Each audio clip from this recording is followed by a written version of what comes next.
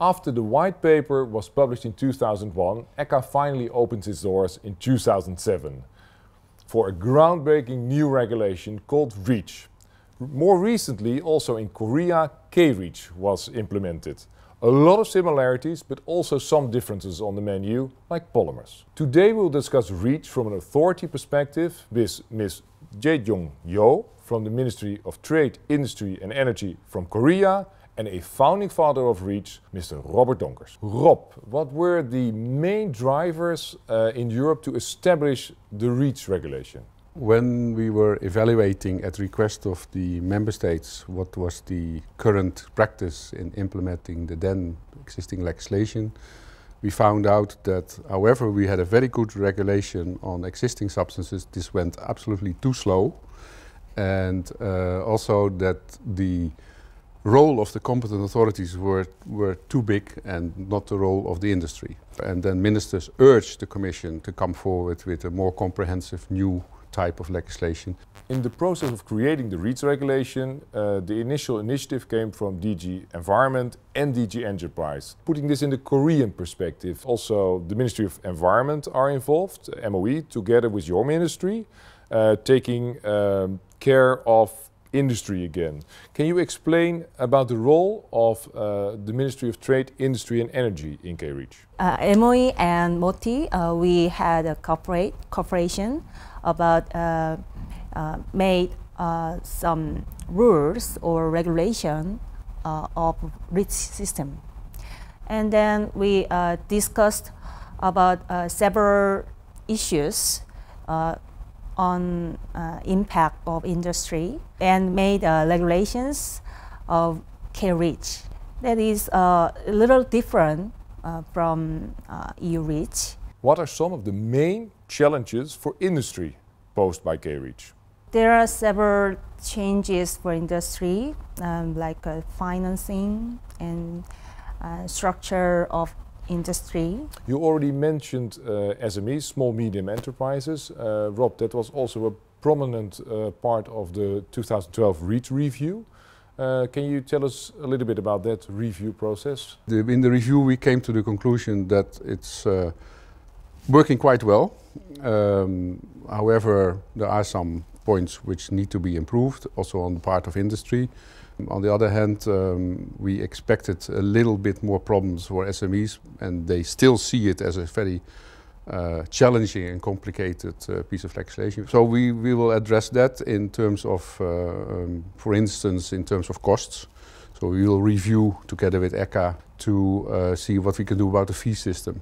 We need to make more clear and have more outreach to SMEs, that they understand their roles and that they know that they also are involved. And that goes for the producers, but also for downstream users. And that's also part of the report, findings of the report. They are much more, the ones who are aware are much more involved in developing new chemicals than the bigger industry. The other conclusion, and that's a good conclusion I think, is that there are no major overlaps, no major problems between REACH and existing legislation. Ms. Yu, I know SMEs are a top priority for MOTI. How do you support SMEs in this? MOTI consider a similar problem as EU REACH for SMEs. We made a guideline for implementation, or we consulting and release a report news for industry. They are not aware of their roles and duties of implementation of K-REACH. And also they have a problem about cost. Where can international and local companies, on which door do they need to knock to get some help? Last year we made an organization of task force team. Yeah. And then from last year, we released news and guideline of K-REACH. And then industry reviewed that news or information, and they have, if they have a question about K-REACH, They call that task force, and we support about their problem. And what are the future operation plans for K-REACH? We have a plan to improvement of K-REACH, and also we need more support policy to implement of K-REACH. Ms. Yo, if I'm informed correctly, green chemistry is also imported in Korea. It's part of a task of KaiTech, an institute below MOTI.